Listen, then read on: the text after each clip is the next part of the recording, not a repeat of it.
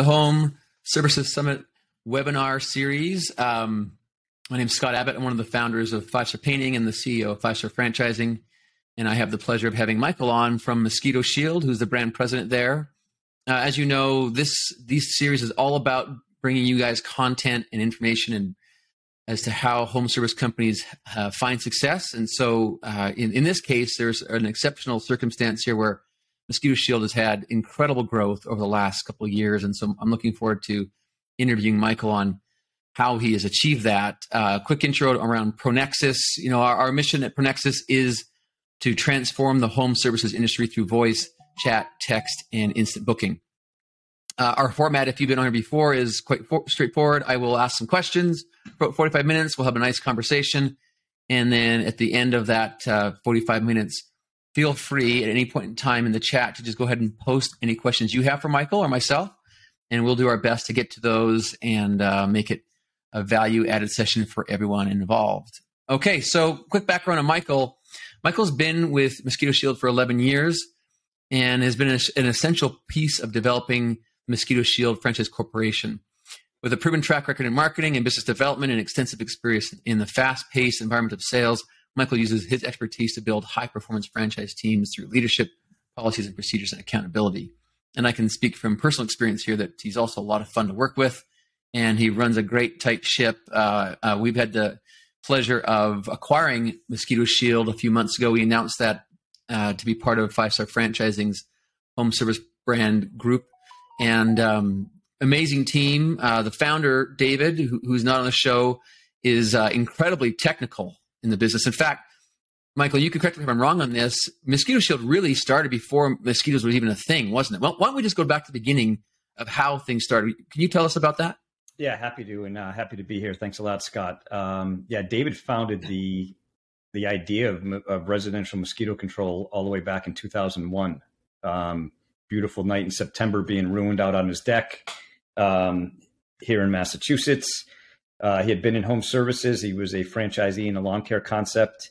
So he knew, products and getting trucks on properties and technicians taking care of lawns, and figured there had to be a way to morph that into some way to control mosquitoes. And that was the beginning of Mosquito Shield. Struggled in the beginning for a couple of years and then really refined the product side of things with our own proprietary blend. And then that's when we really started to see retention rates, outperform lawn care, word of mouth outperform lawn care.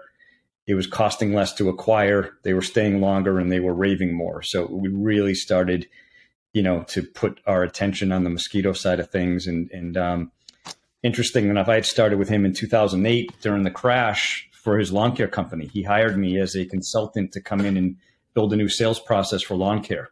So I did that over a period of time, super successful. And then around 2011 is when he pulled me in and said, I think we have a chance to do something nationally with mosquito control. Back then there was only one national franchise. And I spent the next 2 years building the model, and we launched it in 2013. Wow. Love it. And obviously, amazing success since then. And we're going to dive into what exactly that means and what you've accomplished even the last couple of years. But before we do, I want to, for those of you who are that are on the show right now, that are in the home services industry that revolve around recurring services, which is a unique aspect, right? There's install type services like painting or bathrooms, and which we've been involved with for years. But, mosquito control or pest control or other maid services, they really focus on retention rates, right? And so you said in lawn control, you mentioned how you were able to boost your retention numbers in mosquito control substantially through a unique blend that really comes with kind of traditional mosquito control. Maybe if you would just speak to what should be a benchmark for retaining customers in mosquito control or lawn care. What's your experience in that?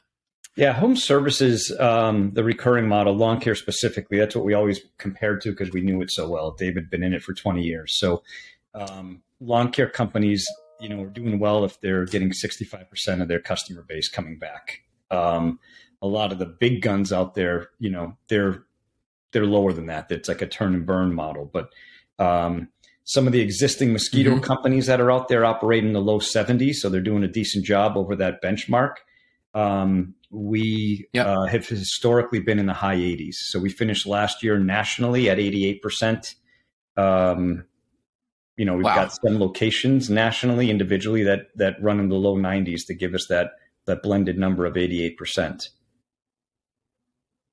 Wow, that is incredible. So 88% is kind of the golden mark that everyone wants to kind of shoot for, and you have some franchisees at over the 90% rate. You mentioned that and I've had the pleasure of visiting your facilities, touring the plant where the proprietary blend is made. The smell from that stuck with me on the plane on the way back home in my suitcase. Yeah. But how did that? I mean, that really does come down to kind of David's nature, right? And he loves to kind of invent and tinker and create, and modify and improve upon things. I've seen him in terms of how he does things, a really unique approach, which has been kind of the secret sauce, right? Maybe just talk a little bit about like what without giving the secret sauce ingredients out, right? You don't have to do that, but maybe like, what did you see happen? What was retention before you started introducing the secret sauce into that mosquito control element? And did it add a lot of value to the organization by doing that?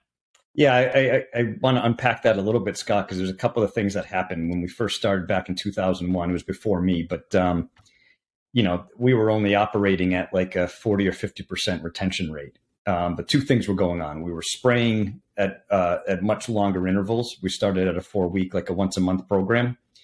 We went to 3 weeks. It got marginally better. We went to 2 weeks. It got significantly better. But then we realized, understanding the science and mosquito biology, that you really needed to be on the reproductive schedule of the mosquito, not on your convenient schedule to get your techs back out on the road. And that changed the business completely. Nobody's figured that out except Mosquito Shield. Everyone's still spraying on a 21-day or a 28-day program.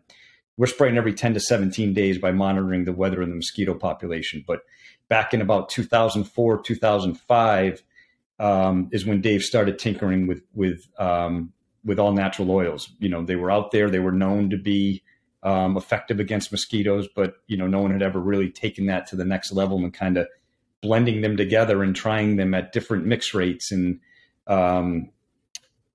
different percentages mixed with the overall blend. So everyone has control product and can go out and kill the mosquito, right? The problem that they have is they wait too long to come back, and they're facing another generation every time they come back. So the all natural oils that we created do two things. They mask and repel. So they mask your CO2, which is the only way a mosquito finds you on a property. So it's a scent blocker. They can't find you. They can't bite you. And it's got known irritants and literally moves them to neighboring properties. We charge extra though if you want to pick a neighbor. Yeah.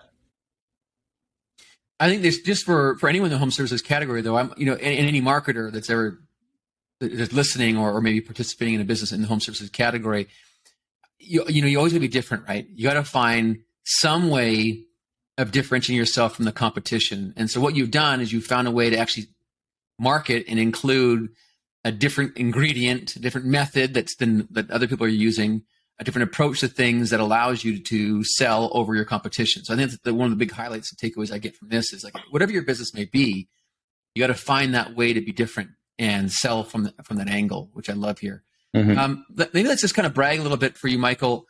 You started in 2013 as a franchise concept, as you mentioned, having invented the category prior to that. And then you saw, some real success in the business that was growing. But in the last couple of years, it's been, incredible. You were ranked, Mosquito Shield was ranked the 30th fastest growing franchise system in the world. That's correct. And by Entrepreneur Magazine in 2022. That's saying something, right? That's incredible. Talk about that growth. Let us know, like, how many territories did you sell in 2021, in 2020? What did that look like, and what unlocked that for you? Sure. I'll go backwards from that. So we did over 200 territories last year alone, 201 territories in 2021.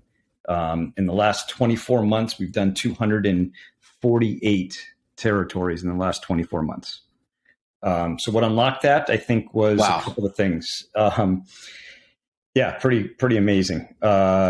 definitely historic, epic growth. To your point, we're super proud of it. We knew we were poised and ready for it. What unlocked it, I think, was the pandemic hit right at the beginning of this run for us.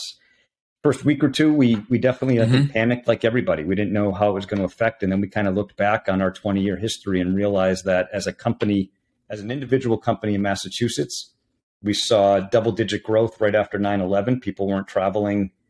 They were kind of just staying really close to home, really worried about what was happening.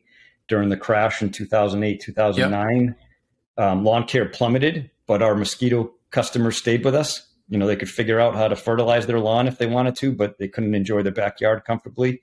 So we saw growth during that. Yeah. And then quickly realized just in early April of 2020, so weeks after the pandemic hit, that we were going to take that ride again. People were stuck in their homes, stuck in their backyards.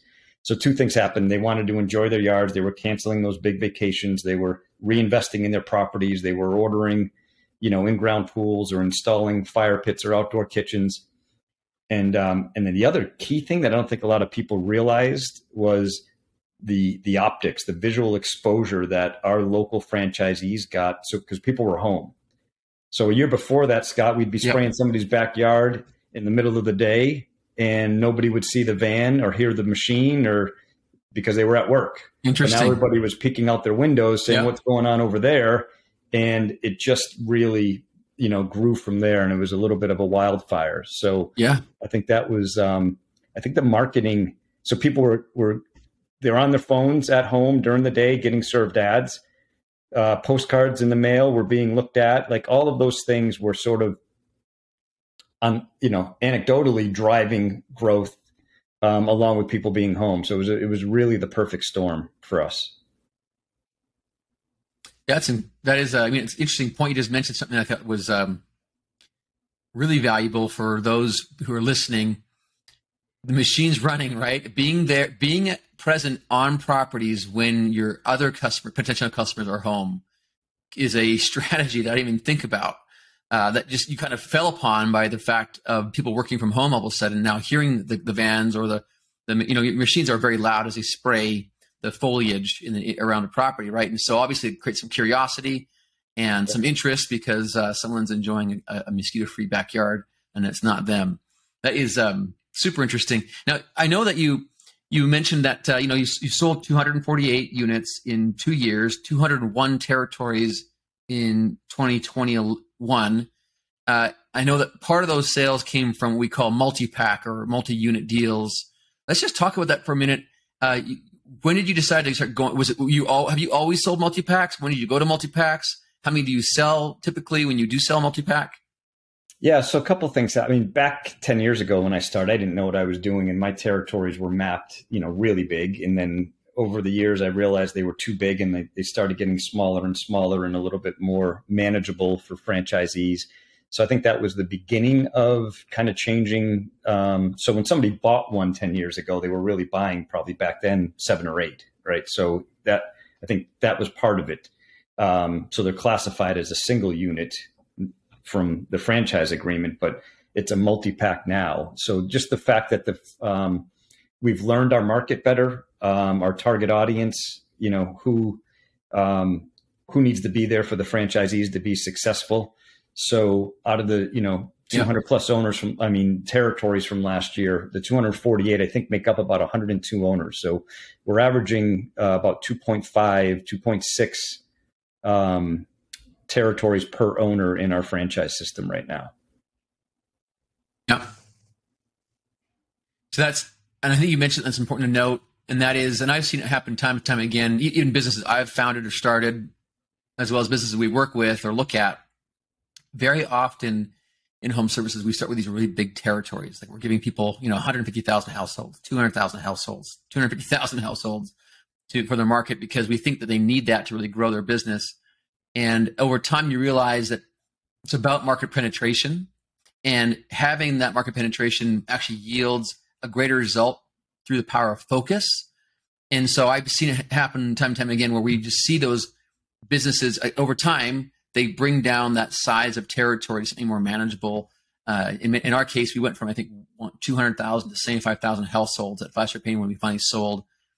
Similarly, we've done that with Bass Solutions and other brands where the power of focus yields a greater result. And it also means other franchisees are benefiting from that market penetration. So that's a great takeaway from this conversation.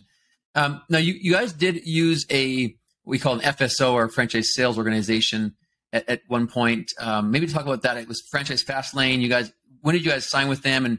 And tell us about that decision and why you chose to use them. Yeah, I had handled FranDev from day one, just myself. So I had brought on, 50 something owners through the 7 or 8 years of, plugging away with it. And in the beginning of 2020, January, February timeframe, there had been some roll-ups of the two other, I always thought we were in the top 3 Mosquito franchises, but we were kind of a little bit of a distant third. We sold a different model as well, Scott. We sold these bigger territories. We did not expect owners to just be an owner operator with one van. We really wanted them to scale to a multi-van operation. So a little bit of a different model than what the other two had been doing, but they've been acquired, and there seemed to be this vacuum that had been created. And it seemed like, again, the time to strike and really put a stake in the ground for being the leader, the 20 plus year leader in mosquito control, and all the proprietary, product and equipment and everything we had to share, and really great validation. I think that's the other thing. We had some really big success stories, and we knew that the time was right. I had been working with, been kind of courted by a bunch of FSOs up to that point, and just really felt a really comfortable fit with Fastlane. And took over a year for us to kind of come to terms on how we wanted to do it and when we wanted to launch with them. And I think we signed just in March of 2020, right when things were, hitting the fan, so to speak, and we hit the summer conferences. Yeah. So it was the July conferences with the big broker networks in 2020. So really it's been, we're just coming on 2 years. So it's been less than 2 years in the network that we've had this epic run. Mm-hmm. What do you think has really made that partnership work for you? I mean, I know you obviously were very careful who you selected. Fastlane has a great reputation. You froze on me. Ryan and Carrie over there. I'm sorry, Scott, you froze for a minute. Oh, what did you do to make the most of that partnership? Well, I'd advise anybody that's considering an FSO relationship that you really got to be involved from the beginning and really set the foundation of who your brand is and what your core sort of pillars are, to establish what type of prospects they're bringing to you, right? They've got to learn and understand who you are as a company, what you're, again, what's important to you. And I also think kind of really understand and learn who your existing franchisees are, right? Because if we were in business for a long time, so over that period of time, you start to, develop a kind of a profile, right, around who your target franchisee is. And I think I've seen franchisors that partner with FSOs and just let them run with it. And it really can, drive growth, but not necessarily the right growth. Right. So I feel like the 7 or 8 years of me handling it all alone with very little turnover. Right. And even in this epic run, we've had very little percentage wise. We've had very little turnover of anyone leaving or wanting out of the system 2 years later. Right. So it's like, I think that's super important. But what I learned was I had to get involved early to really make sure that the VP of the brand and the director of the brand were part of our brand, right? And I think a credit to Fastlane, they hire really well, they train really well, and it's a group of really talented people that know franchising, and both my VP from Fastlane and my director ended up buying Mosquito Shield franchises. So that was some pretty impressive validation for them, and validation for me that they had all these brands to choose from had been in franchising for years, and we checked all the boxes for him. So that was exciting. But I think I also think the other tip I'd give everybody is that you hold the keys. It's your brand, right? And you can't. There's a lot of pressure in Fran Dev because there's a lot of money involved in Fran Dev, and I think that you have to stick to your what's important to you as a brand, and learn to say no, right? So there is the opportunity, and you own and you've earned that opportunity to say no to candidates.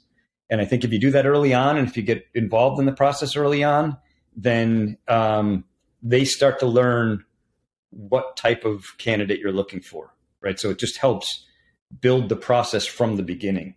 So saying no when it's the right time to say no. And the other thing is I host a leadership call every Tuesday at 4:00. So anybody in the pipeline can dial into that call.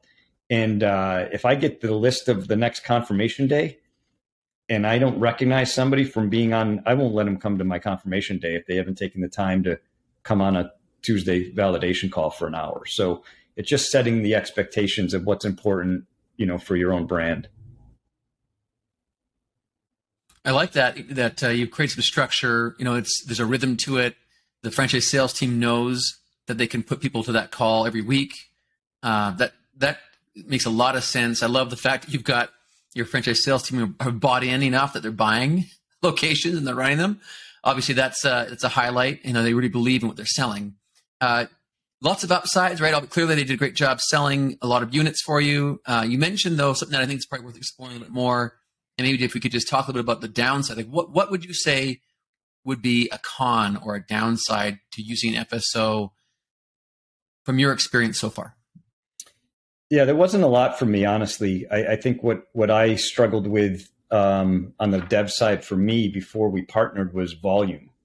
I've been in sales my whole life. I thought I had a pretty good structure. For me to hand it over, I had to be impressed with their structure. I think, Ryan and Kerry did an amazing job of building a model that brought people through the pipeline in a timely manner and kept them on point and on track to get them to the finish line.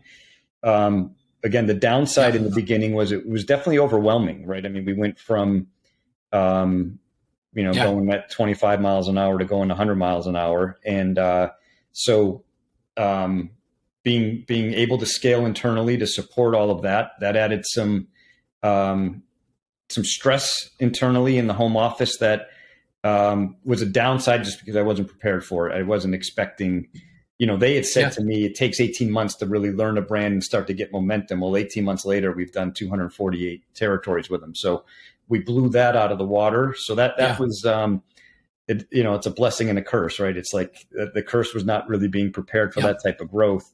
But it was the volume that it brought. And then the other thing I think is just, again, there was a lot of pressure in the beginning, right? So that's the downside, like really standing your ground on, they wanted to impress the networks, right? They wanted to make the top performers in those networks happy with any leads that they put into the pipeline. And so that was I would say the downside to it was just learning and navigating really a part of this industry that I had no experience in before. I think a really valid point, right? No matter whether you're using FSO or whether you're using a franchise sales team internally, being able to say no and having that ability to say no to certain candidates that just aren't the right fit, something you have to always retain. And but it can be hard, right? Especially where you've got an organization like Fastlane that can move 200 units. It can be hard. That's well said, Michael. Let's talk a little bit about that shift, right? Because you went from larger territories as you brought in Fastlane. You kind of shrank them. You went to multi-pack average sales of like 2.6 units or 2.5 units per owner. Tell me about the franchise fee. Did that change? Do you offer a discount if you add a second or third territory? Talk about that, if you don't mind. We do. And it did change. We used to charge $30,000. They brought us right up to $49,500, which we learned was pretty much standard with anyone we were, going up against or So so we went up to 49.5 for a single unit. It does stair step down a little bit, so it's additional 40,000 for a second, additional 30,000 for the third. So it's 89.5 and 119.5 for a 3-pack, and it kind of just goes down all the way up to 10. So 119,500 for a 3-pack is kind of where we seem to fall. Got it. Yeah, that's a good tip for those of you who are looking at doing multi-packs, right? So on the franchise fee side of things, that's always been something I've found. And when we first started 5-Star Painting, we used to sell it for $30,000 for a new market and $40,000 for existing territory. And since then, I think we're now selling our franchises, or some of them, for $60,000 for one territory. And the reality is that we are attracting, at least my experience has been, more higher capitalized candidates, stronger candidates are coming and buying, and a little more serious than what we had in the past. And I'd love to get your thoughts on this. If someone buys 3 territories, it's almost $20,000. That affects their capitalization. Have you seen that being a problem where people are buying a 3-pack and they just aren't well capitalized post transaction? Or what are your thoughts on that? Yeah, I think it's helped us filter out some people, because when you get that explosive growth, and then a lot of those new locations get out of the gate running really well, and validation is really strong, and so we also host a Thursday call with franchisees. So anyone in the pipeline can get on, and every Thursday at 4:00 and talk to, we've got a host of different franchisees that volunteer to participate in that. And they're hearing their success stories, and they're asking, well, how many territories do you own? And they're saying 3 or 4, 3 or 4, 3. It prompts them to realize, well, I want to do what they did. I want to be like them. And they're thinking 3-pack out of the beginning. One of the challenges for us, Scott, is that we have, mostly around the entire country for the most part, there's a big seasonal component to this business. So we actually, even though you can be home based, so we're considered like a low cost franchise. Where item 7 is right around a little less than 100,000. So, it qualifies for SBA Express, and it's right in that like sweet spot. But we ask for more from them from a liquidity standpoint, because they got to get through those first 2 seasons. They don't get a 12-month runway. If they open up in Minnesota, they get 5 or 6 months at the first crack at it, and they go dark, and they got to wait till that next spring to go at it again. So that's why we look for a little bit more well-capitalized people. But they see the payoff on the backside of that. So I think part of that's an education in the pipeline when your sales team is working with people, being really upfront about the challenges of the first few seasons. We never, gloss over that. I think it's important that you really set the right expectations, and I think that's helped us a lot. Okay. Yeah, thank you, Michael. I got a question here. Actually, I'm going to dive in because it's on this specific topic. Kevin Bryant, hi Kevin, great to have you on the show. Asked a question: do you count your multi-packs as 1 unit or 3 unit deals for a 3-pack? And I think to be clear on the numbers we've discussed here, if you sold 248 units in the last couple of years, that we would count those as territories, right, Michael?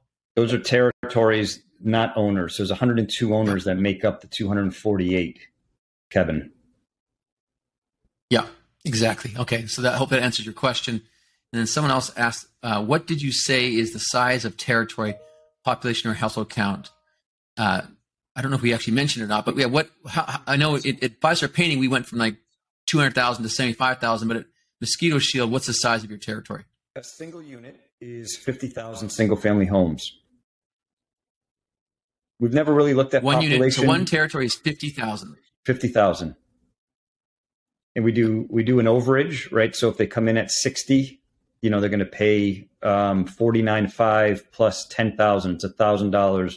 It's $1 per home over that. So that's how we cover overages. But 50,000 is a single unit, single family home. Got it. We're very specific. And how did that change, Michael? Just give some context on that, because you went now. Currently, it's 50,000 for one territory. Where was it, 10 years ago? 300,000 homes. Yeah. 300,000 homes in a territory is now down to 50,000. Yeah, that's I know we talked about it earlier on the call, but I feel like that's if anyone's in the like emerging stage of this or thinking about this, like that's huge advice. Like it's a fear of failure, right? I mean, for me, back in 2013 when we started, we were coming from a local company here in Massachusetts that had 3,000 customers, doing well over $1 million of revenue in 6 months' time. And my only marching orders from our founder was make sure it's big enough to be successful that if we ever had to go in and take it over, we'd own $1 million branch, right? So that was like, I didn't know what that meant, and I definitely overdeveloped and gave away way too much real estate.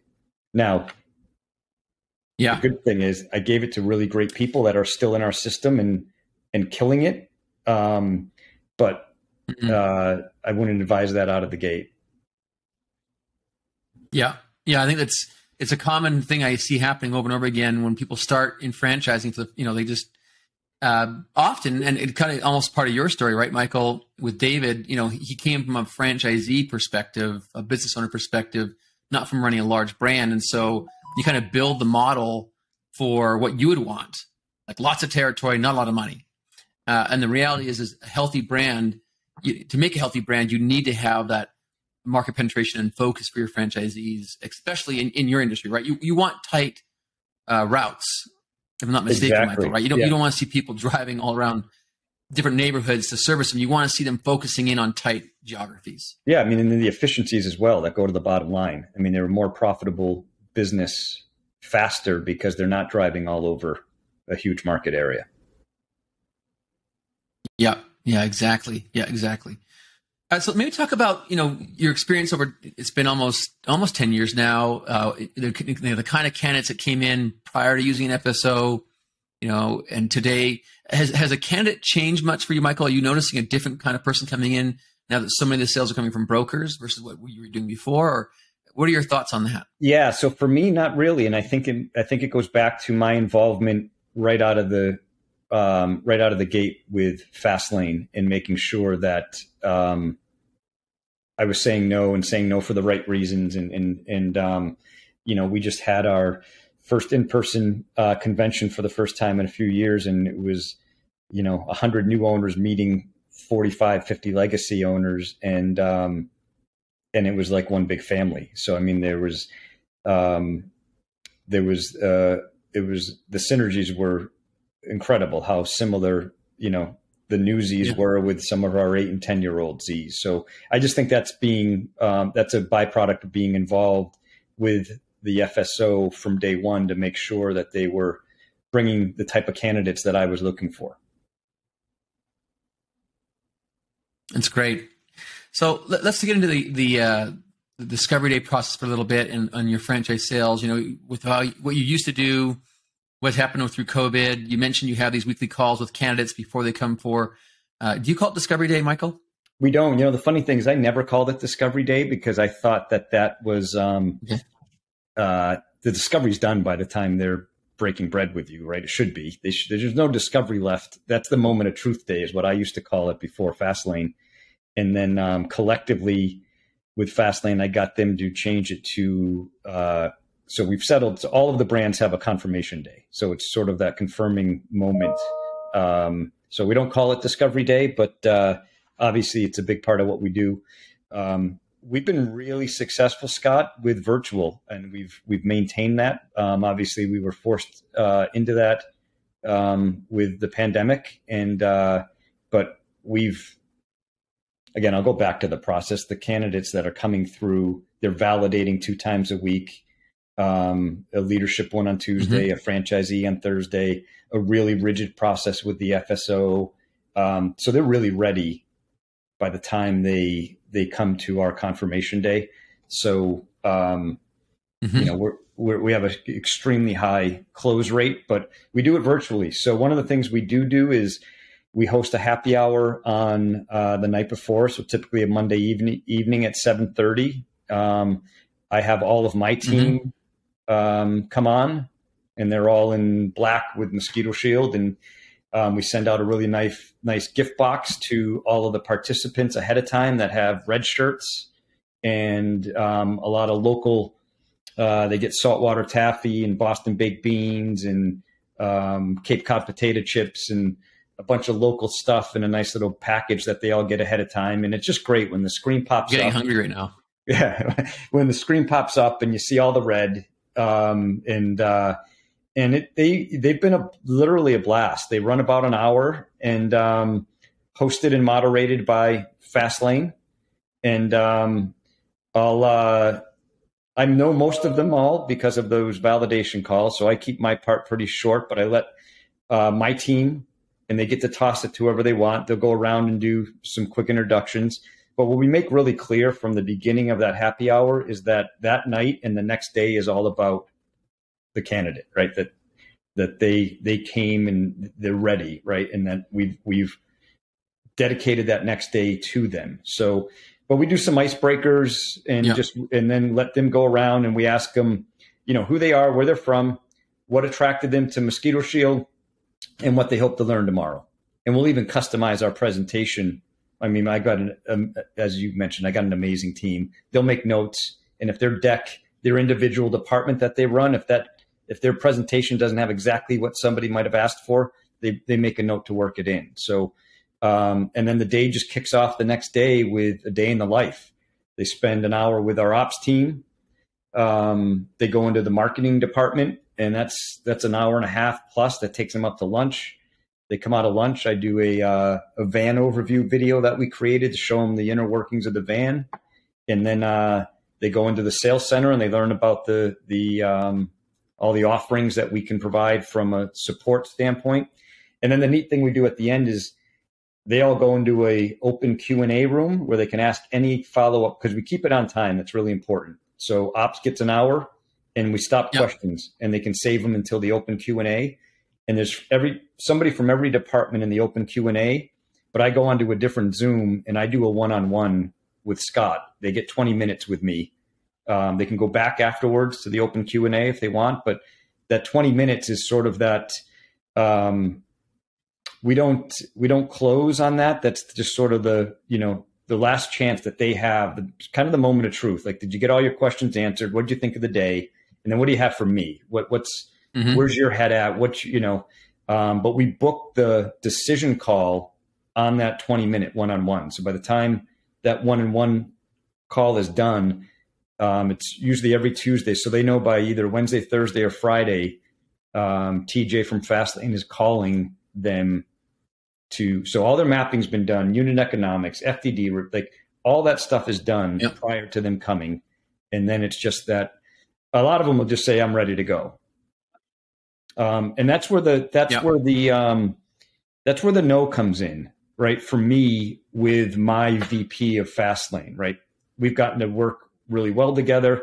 So I'll just say, hey, Scott, I know this isn't like the time for you to make a decision, but I want to thank you. I really appreciate you and all the time. And anytime that you're making such a big, hopefully positive life altering decision, and Mosquito Shield is at the end of that with you, it means the world to us. I hope that came across from our team today.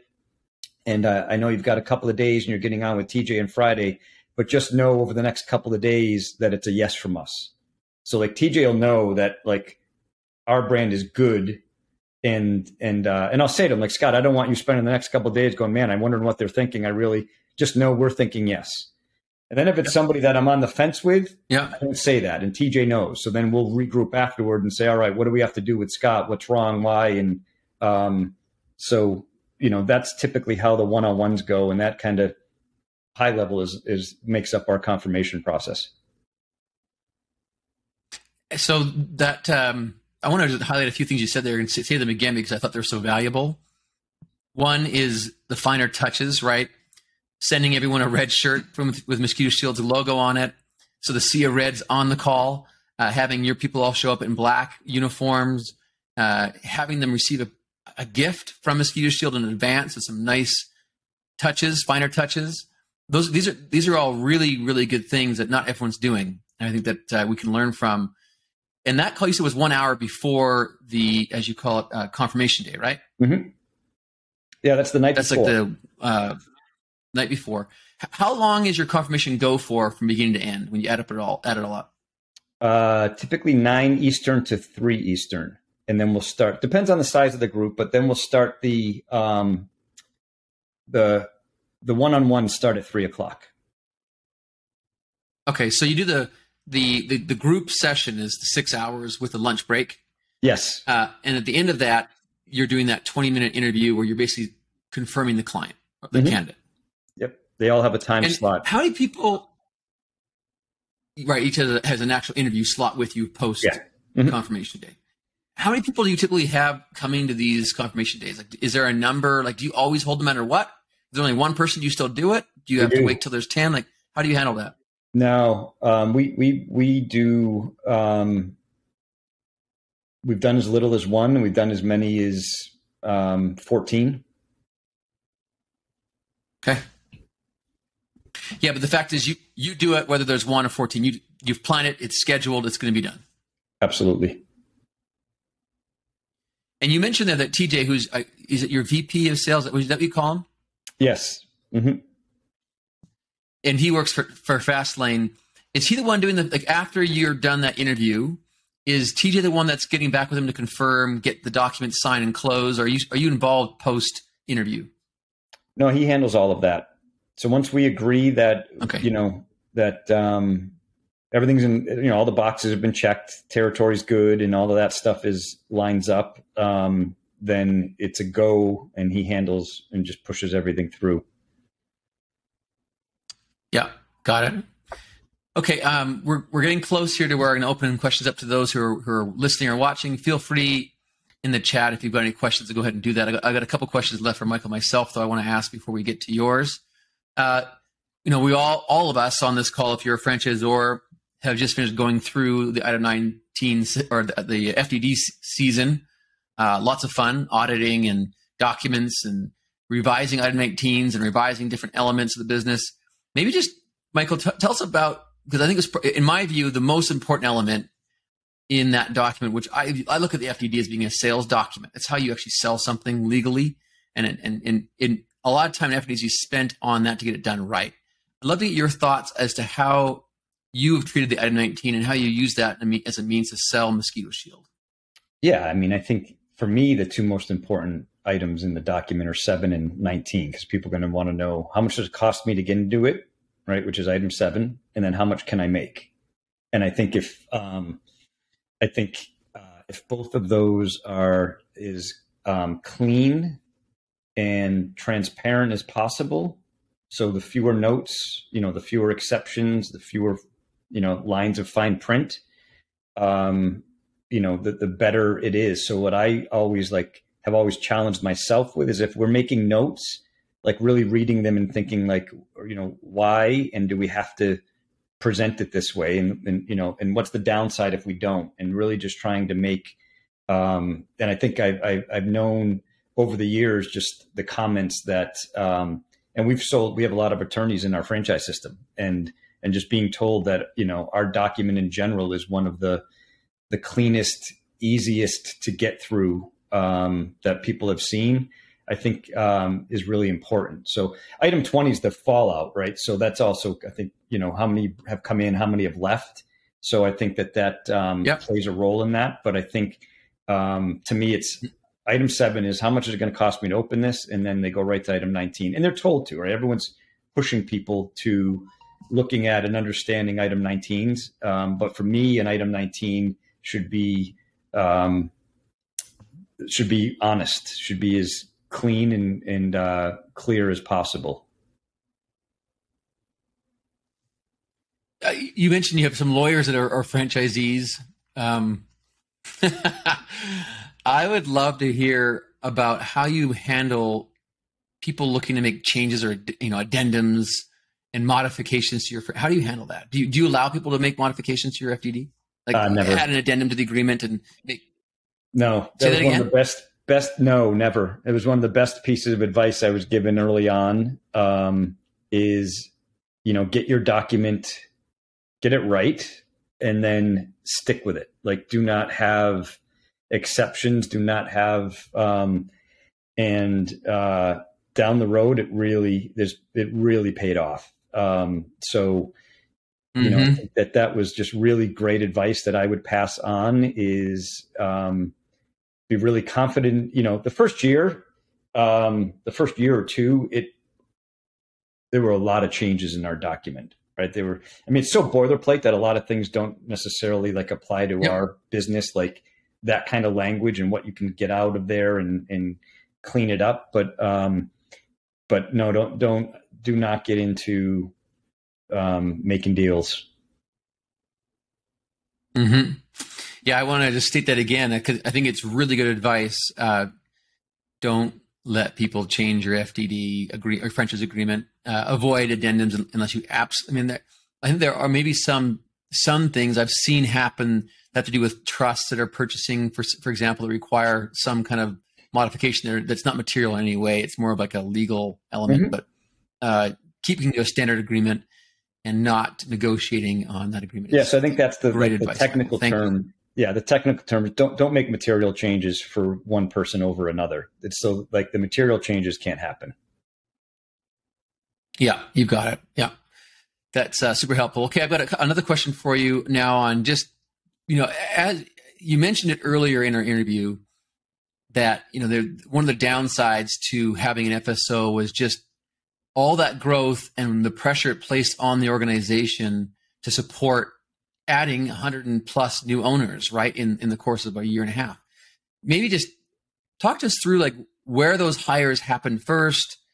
Did you just know because there was pain in that area, so you hired somebody, or did you get hire ahead of that? Or how did you manage that growth and make it so that you could still run the business effectively? Yeah, I think one of the biggest things we did is we quickly were realizing that each department was doing really well onboarding a new franchisee in their own little world, right? In their lane. So ops did a great job, and then just off the Z went, the new Z, right? And marketing did a great job, but off they went. And then we were quickly realizing that organizationally, none of us knew where that Z was in the process. Marketing knew they did their job, and ops knew they did their job, and software department did their, and so on, but nobody knew collectively. So the first thing we did is we brought in we created a position called franchise administrator, and that person starts the onboarding process. So we really took a lot of the things away from each department that were sort of general, and we built an onboarding process. So the new candidate comes in, the new franchisee, and they're given a very structured, formal onboarding, runs over an hour, gives them all the things they need to do initially, you know, the ACH forms and insurances and all the stuff they have to have. And we track it all electronically. So as those tasks are being completed, it's properly notifying. Well, it notifies us if they're behind schedule because we set dates on it. So you need to get us this by then.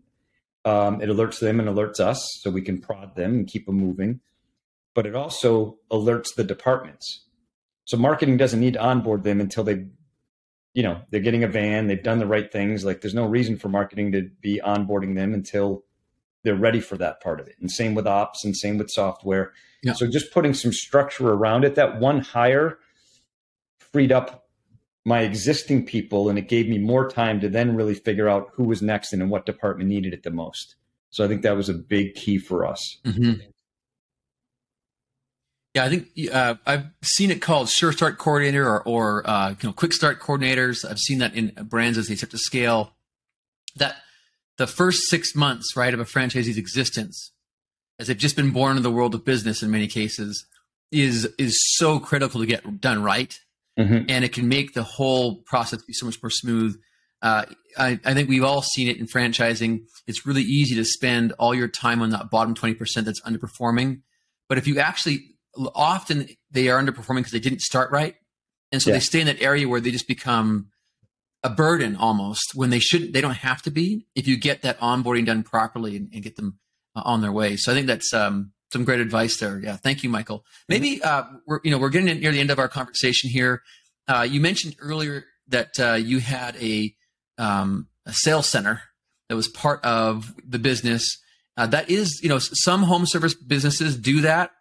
You launched your own. Maybe just talk a little bit about what the sales center did, some of the challenges you had in building your own sales center. You're your business is very seasonal. So you've got a lot of demand that all packs in that March, April, and May.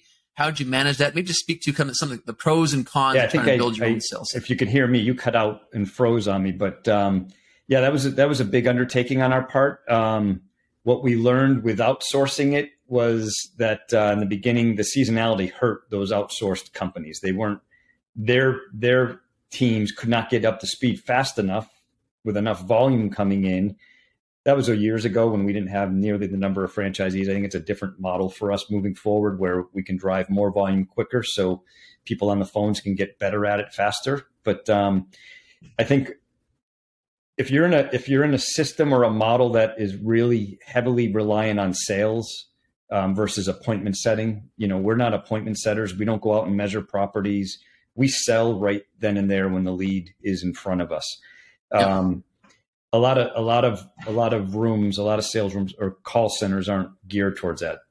Very specific reason why we named ours a sales center and not a call center. So we ask for the order and we try to make the sale for our franchisees. But the reason was, Scott, we were listening to phone calls because we realized back in 2017 our marketing was getting better and better and we were driving more leads, but we weren't putting on customers proportionately, and we started listening to phone calls. Yeah. And shame on us, but we just realized our franchisees were terrible at selling, right? And why wouldn't they be? I mean, most of them didn't come from that background. So for any of you on this to have expectations that everybody knows how to sell, not the case, right? So we knew quickly we had to take it out of their hands. That's for sure. Yeah, we had to take it out of their hands, and we got them to really think about what they can do daily to make the phone ring, and then we'll handle it when it does. And that's the philosophy behind outsourcing sales calls. These can't handle it. They're not great at it. Let them do what they're, should be doing, which is taking care of the customers and networking and driving and pushing those leads. Yeah, that's some great advice.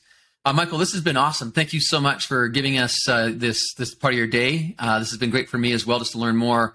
Even though we're working together now, I love these conversations to learn more about your business. And so thank you for the participation and great to have this time with you. And thank you for all those of you who had questions and participating. So we will see you all next month. Same time, same place, same channel. Thanks, Michael. Awesome. Thanks so much.